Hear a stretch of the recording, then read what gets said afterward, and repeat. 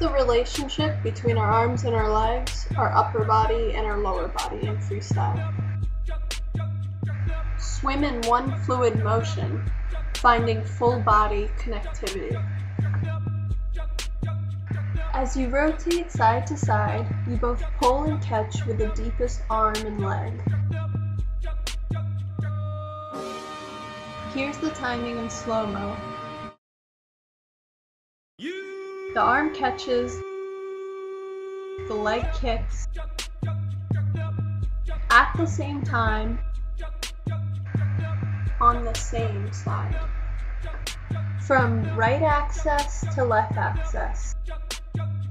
Your swim should incorporate your whole body, from hand to foot, one connected motion.